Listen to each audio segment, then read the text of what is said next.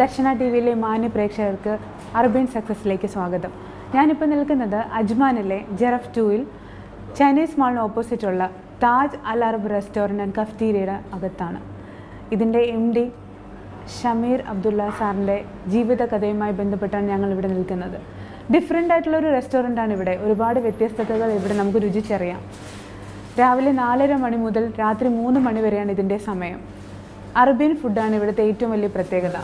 ഈ ഹോട്ടലിൻ്റെ പ്രത്യേകമായ ഒരുപാട് വിഭവങ്ങൾ നമുക്കിവിടെ നിന്ന് ടേസ്റ്റ് ചെയ്യാൻ സാധിക്കും എന്നുള്ളതാണ് ഈ ഒരു കഫ്റ്റീരിയയുടെ പ്രത്യേകത.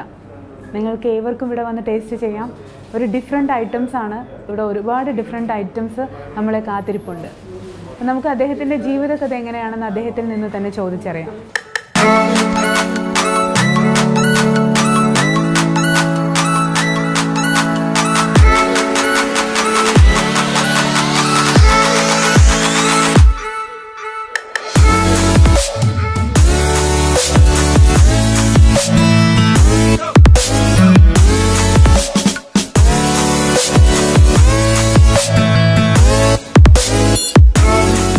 വയനാട് ജില്ലയിലാണ് താങ്കളുടെ ജനനം. വയനാട് ജില്ലയിൽ എവിടെയാണ്? വയനാട്ടില് വെള്ളമുണ്ടയാണ് നമ്മുടെ സ്വസ്ഥം. പിന്നീട് ഞങ്ങൾ മാനന്തവാടിയിലേക്ക് മാറി, മാനന്തവാടി സിറ്റിയിലേക്ക് മാറി. പിന്നെ ഏകദേശം 2006 ഞങ്ങൾ UAE വരുന്നത്. ഫാമിലി ഉണ്ടായിരുന്നു. ജനിച്ചത് വയനാട്ടിൽ തന്നെ, മാനന്തവാടി. ഉപ്പയുടെ പേര് അബ്ദുള്ള, ഉമ്മയുടെ പേര് ആയിഷ. നാട്ടിലുണ്ട്, വെള്ളമുണ്ടയിലാണ്. എന്തായിരുന്നു ഉപ്പയുടെ ജോലി? ഉപ്പ കൃഷിയായിരുന്നു. പിന്നെ ഞങ്ങൾ 8 മക്കളുണ്ട്. മൂത്തയാള് US-ലാണ്, സയന്റിസ്റ്റ് ആണ്. പിന്നെ ഓരോരുത്തർ ഓരോ ബിസിനസ്സാണ് ചെയ്യുന്നത്.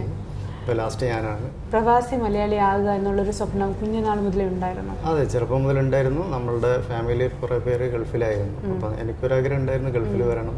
നമ്മുടെ ചുറ്റുവട്ടത്ത് ഏകദേശം ആൾക്കാരും ഗൾഫിലേക്ക് യാത്ര പോയപ്പോൾ അല്ലെങ്കിൽ പ്രവാസിയായപ്പോൾ അതിൽ നിന്ന് വന്ന കുറെ ബെനിഫിറ്റ്സ് ഒക്കെ കണ്ട് മനസ്സിലാക്കി ജീവിതം മെച്ചപ്പെടുത്താൻ വേണ്ടി പ്രവാസിയായി മാറിയതാണോ? തീർച്ചയായിട്ടും അങ്ങനെയും ഉദ്ദേശിക്കാം, അല്ലാതെ ഉദ്ദേശിക്കാം. നമ്മളൊരു എബ്രോഡ് പോകാൻ തന്നെ ഒരു കരിയർ നമ്മളൊന്ന് കുറച്ചുകൂടെ മെച്ചപ്പെടുത്തുക, അല്ലെങ്കിൽ ഒരു വർക്ക് ചെയ്യുക എന്നൊക്കെ പറയുന്ന ഒരു അംബീഷൻ ആയിരിക്കുമല്ലോ ഓരോരുത്തർക്ക്. പഠനമൊക്കെ എവിടെയായിരുന്നു? പഠനം ഹൈസ്കൂളൊക്കെ പഠിച്ച എറണാകുളം അവിടെയൊക്കെയായിരുന്നു, കോട്ടയത്തൊക്കെ ആയിരുന്നു. പിന്നെ അതെ, എൻ്റെ ബ്രദർ അവിടെയായിരുന്നു വർക്ക് ചെയ്തിരുന്നു എറണാകുളം. ആ സമയത്ത് ഞങ്ങൾ അങ്ങോട്ട് മാറി. പിന്നെ ചെറിയ നിലയിലായപ്പോൾ എന്തെങ്കിലും അധിക സമയങ്ങളിൽ മാത്രമേ വീട്ടിലൊത്തുകൂടാറുള്ളൂ.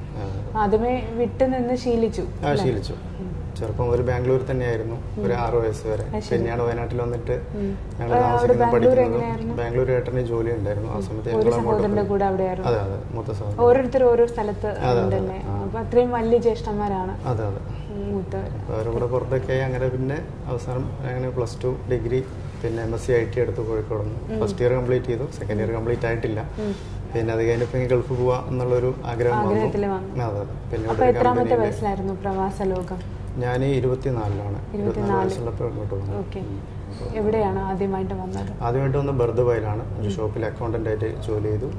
വർക്കിംഗ് വിസ അല്ല, വന്നത് വിസിറ്റ് വിസയിലായിരുന്നു. പിന്നെ ഒരു ജോലി എന്റെ കസിൻസ് ഉണ്ടായിരുന്നു.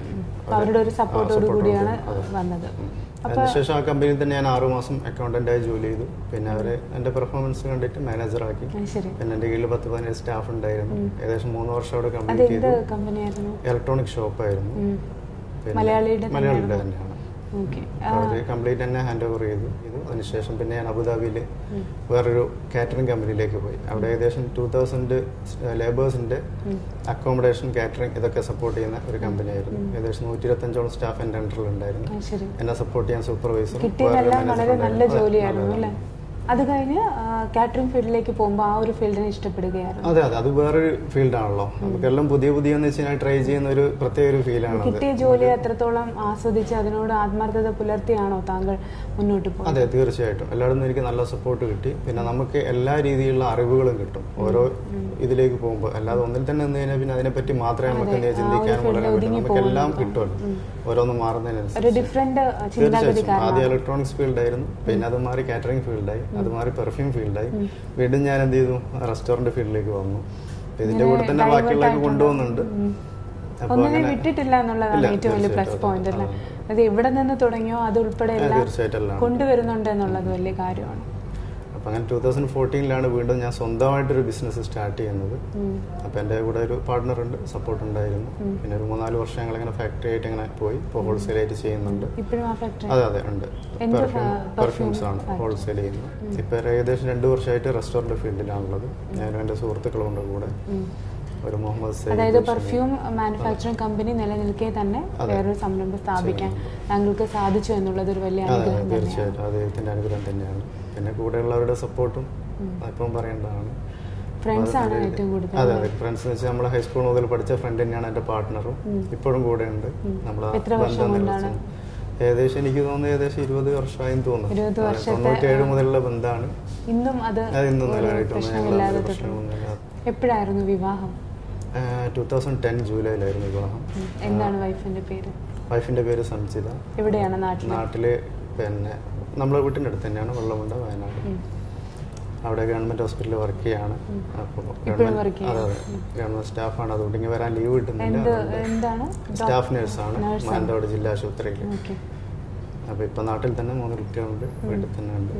കുട്ടികൾ 3 പേരുണ്ട്. അമൻ, എമിൻ, സമറ 3 പേരാണ്. 2 ആൺകുട്ടികളും 1 പെൺകുട്ടി. ഇളയതിനിപ്പോൾ 2 മാസമായിട്ടേ ഉള്ളൂ. പിന്നെ മൂത്തത് 2ാം ക്ലാസ് പഠിക്കുന്നു. പിന്നെ ഇളയത് നടുവിലുള്ളത് 3.5 വയസ്സ്. സന്തുഷ്ട കുടുംബം. ഇനി ഉള്ള ഫ്യൂച്ചർ പ്ലാൻ എന്താണ് താങ്കളുടെ ഒരു ബിസിനസ് റിലേറ്റഡ് ആയിട്ട്? ഞങ്ങൾ ഇപ്പോൾ ഉള്ളൊരു ഫ്യൂച്ചർ പ്ലാൻ എന്ന് പറയുന്നത് 1-2 പുതിയ ഫുഡ് ട്രക്കുകൾ ഓപ്പൺ ആക്കുക എന്നുള്ളതാണ്. ഇപ്പോൾ ഓൾറെഡി 2 ഉണ്ട് അജ്മാനിൽ തന്നെ. കുറച്ചുകൂടെ വൈഡായിട്ട് ഞങ്ങൾക്ക് തുടങ്ങണം. ദുബായ്, ഷാർജ, അജ്മാൻ എന്നിങ്ങനെ ചെയ്യണം എന്നുള്ളൊരു ആഗ്രഹമുണ്ട്. അതുപോലെ ഉമ്മിൽക്കൈൻ, ഈ അറബ്സിനുള്ള ഫുഡ് ട്രക്കാണ് നമ്മൾ മെയിനായിട്ട് ഈവനിങ് നൈറ്റും ഓപ്പൺ ആയിട്ടുള്ള.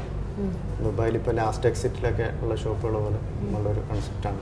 അജ്മാൻ ജറഫ് 2-ലെ ചൈന മാളിൻ്റെ ഓപ്പോസിറ്റ് ഇരിക്കുന്ന Taj Al Arab restaurant and കഫ്റ്റീരിയയിലാണ് നമ്മളിപ്പോൾ ഇരിക്കുന്നത് അല്ലേ? അപ്പോൾ ഇതിന്റെ എന്ത് സ്പെഷ്യാലിറ്റിയാണ്? ഈ മലയാളികൾക്കിടയിൽ എന്ന് വെച്ച് കഴിഞ്ഞാൽ എല്ലാവരും ഭക്ഷണപ്രിയരാണ്. എല്ലാവരും പുതിയ പുതിയ ഭക്ഷണങ്ങൾ ഇങ്ങനെ നോക്കിക്കൊണ്ടിരിക്കുകയാണ്, ആസ്വദിച്ച് കഴിക്കുന്നവരുമാണ്. അപ്പോൾ ഞങ്ങളും ഇതുപോലെ തന്നെ ദുബായിലും ഷാർജയിലും അബുദാബിയിലും എല്ലായിടത്തും പോയി ഭക്ഷണം ഇങ്ങനെ ടേസ്റ്റ് ചെയ്തുകൊണ്ടിരിക്കും. അപ്പോൾ ഞങ്ങൾ പുതിയ പുതിയ ഐറ്റംസ് ഇങ്ങനെ ഓരോ ദിവസം ഞങ്ങൾ എന്ത് ചെയ്യും, ടെസ്റ്റ് ചെയ്യും. എന്നിട്ട് എന്ത് ചെയ്യും, കുറേ ഫെയിലാവും. പക്ഷെ എന്നാലും നമ്മൾ അവിടെ നിന്ന് എഴുന്നേറ്റ് വെക്കും, എന്നിട്ട് വീണ്ടും വീണ്ടും ട്രൈ ചെയ്യും. ഞാനിപ്പോൾ ഞങ്ങൾ തീർച്ചയായിട്ടും സാക്രിഫൈസ് ചെയ്തിട്ടുണ്ട്. ഞങ്ങളിപ്പോൾ ചിക്കൻ്റെ മെക്സിക്കൻ ചാർക്കോൾ എന്ന് പറയുന്ന ഒരു ഐറ്റം ഉണ്ട് ഞങ്ങളുടെ മെക്സിക്കൻ ഗ്രില്ല്. ഞങ്ങളുടെ മാത്രം സ്പെഷ്യാലിറ്റിയാണ്. ഇല്ല, അത് ഞങ്ങളുടെ ഒരു സ്പെഷ്യൽ ഐറ്റംസ് ആണ്. അത് തന്നെയാണ് ഇവിടെ മെയിനായിട്ട് മലയാളി ഫാമിലികൾ വരുന്നതും. അതുപോലെ ഒമാനി കസ്റ്റമേഴ്സാണ് ഞങ്ങളുടെ ഈ ഏരിയയിൽ മെയിനായിട്ടുള്ളത്. ഫാമിലി ഒമാനീസ് വരുന്നത് ഈ ഇത് ട്രൈ ചെയ്യാൻ വേണ്ടി, ഫുഡ് ട്രൈ ചെയ്യാൻ. അത്രത്തോളം ആൾക്കാരിലേക്ക് എത്തി എന്നുള്ളതാണ്. കാരണം ഞങ്ങൾ ഈ കഴിഞ്ഞ 1 മാസമായിട്ട് ഏകദേശം ഒരു 15 ദിവസത്തോളം സ്ഥിരമായിട്ട് വരുന്ന കസ്റ്റമേഴ്സ് ഇപ്പോൾ ഓൾറെഡി ഉണ്ട്. അതുപോലെ പിന്നെ ഒരു ചായ, ഇസ്തിക്കാന ചായ എന്ന് പറയുന്ന ഒരു ചായ ഉണ്ട് ഞങ്ങളുടെ. അത് 5 dirhams ആണ് ഞങ്ങളുടെ റേറ്റ്. പക്ഷേ അത് ഭയങ്കര ടേസ്റ്റിയാണ്. അറബ്സ് പുറത്ത് നിന്ന് കഴിച്ചിട്ടാണ് അത് പോവുക. അപ്പോൾ അതൊരു സ്പെഷ്യൽ ഐറ്റമാണ്. പിന്നെ 3D ജ്യൂസ് ഉണ്ട്. വളരെ കളർഫുൾ ആയിട്ടുള്ള ഒരു ഐറ്റം ആണ്. നമുക്കത് ടേസ്റ്റ് ചെയ്ത് നോക്കാം. ഞാൻ എന്നിട്ട് പറയാം എന്താണെന്ന്. കുറേ ഐറ്റംസ് ഇതിനകത്ത് ഇൻക്ലൂഡ് ആണ്. അതെ, നമുക്ക് ശരിക്കും ഇത് കഴിക്കുകയാണെങ്കിൽ നമുക്കൊരു മടുപ്പ് വരില്ല. കാരണം ഡിഫറെൻറ്റ് ടേസ്റ്റ് ആയതുകൊണ്ട് വേറെ ലെവലിലേക്ക് നമ്മൾ പോകും. ഓരോ ടേസ്റ്റ് നമ്മൾ ഒന്നും പറയാനില്ല. ഈ ടേസ്റ്റ് ഞാൻ എവിടെയും കിട്ടിയിട്ടുണ്ടാവില്ല. കാരണം എന്ന് വെച്ചാൽ മിക്ക ജ്യൂസുകളും അല്ലെങ്കിൽ സലാഡൊക്കെ എന്ന് വെച്ച് കഴിഞ്ഞാൽ അതിൻ്റെ അകത്ത് ഒരു ടേസ്റ്റ് ഉണ്ടാവില്ല, 2 ടേസ്റ്റ്. ഇത് ഡിഫറെൻ്റ് ആണ്. അപ്പോൾ നമുക്ക് എല്ലാ ടേസ്റ്റുകളും നമുക്ക് ടേസ്റ്റ് ചെയ്യാൻ പറ്റും. ഒരു മടുപ്പ് വരില്ല നമ്മൾ കഴിച്ചു കഴിഞ്ഞാൽ. ഇത് ലാർജ് മീഡിയം സ്മോൾ 3 ഇതാണുള്ളത്. ഇത് ലാർജ് ആണ്. പക്ഷേ ഇതാണെങ്കിൽ നമുക്ക് ഫുള്ള് കഴിക്കാൻ പറ്റും ഇരുന്നിട്ട്. എനിക്കൊന്ന് ഒരിക്കലും ഇത് കഴിച്ചാൽ ടേസ്റ്റ് ചെയ്ത് നോക്കുന്നവർ തീർച്ചയായിട്ടും ഇവിടെ തേടി വരും. എന്റെ ഒരു അനുഭവത്തിൽ മൗത്ത് പബ്ലിസിറ്റി കൂടി ഉണ്ട് ഇതിന്.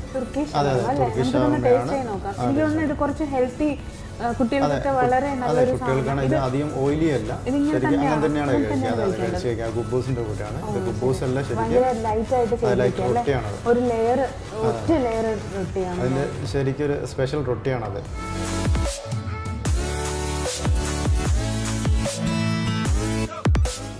നല്ല ടേസ്റ്റ് ഉണ്ട് കേട്ടോ. മാത്രമല്ല ഇത് ഹെൽത്തിയാണ്. ഫുൾ സലാഡുകളാണ് ഇതിനകത്തുള്ളത്. ചിക്കൻ ആണെങ്കിലും ആ രീതിയിൽ നമ്മൾ ഓയിലി അല്ല. അതുപോലെ ഈ നെയ്യ് അങ്ങനത്തെ സംഭവങ്ങളൊന്നും ഇല്ല.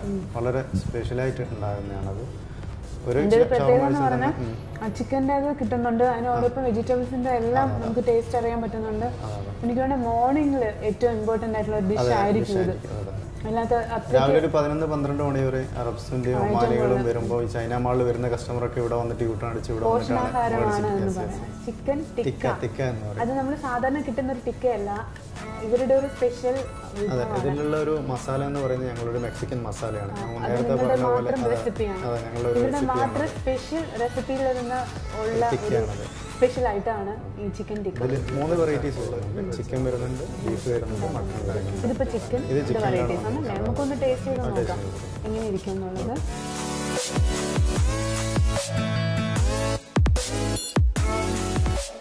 നല്ല ടേസ്റ്റ്, സ്പെഷ്യൽ വിഭവം തന്നെയാണ്. എന്തായാലും നിങ്ങളിവിടെ തേടി വരും. ഇത് ഒരിക്കൽ കഴിച്ചിട്ടുള്ളവർ പിന്നെ വീണ്ടും എല്ലാവരെയും കൊണ്ട് ഇവിടെ വരും.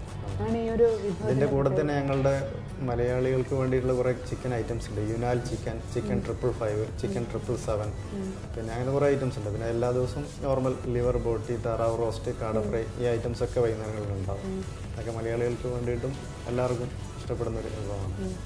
ഇന്ത്യൻ കസ്റ്റമേഴ്സും നോർത്ത് ഇന്ത്യൻസും എല്ലാവരും വരാറുണ്ട് ഉപയോഗിക്കാൻ. അപ്പോൾ ഇതിവിടുത്തെ ഒരു സ്വീറ്റ് ആയിട്ടാണ്. നമ്മളിപ്പോൾ വേറെ കുറേ ഡിഷസ് കണ്ടു, പക്ഷേ ഇത് അതൊന്നും എൻ്റെ ഡിഫറെൻ്റ് ആയിട്ടുള്ള ഒരു ഡിഷാണ്. എന്താണ് സാർ ഈ ഡിഷിൻ്റെ പേര്? ഇതിന്റെ പേര് ലുക്കൈമാത്താണ്.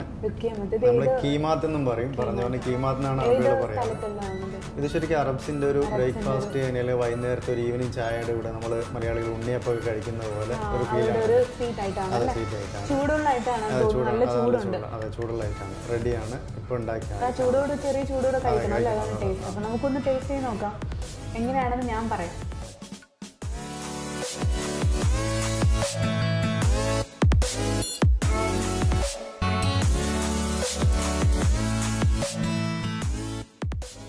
നല്ല ടേസ്റ്റ്, സൂപ്പർ ടേസ്റ്റ് ആണ്. കഴിച്ചതെല്ലാം ഒന്നിനൊന്ന് മെച്ചമെന്ന് നമുക്ക് പറയാം.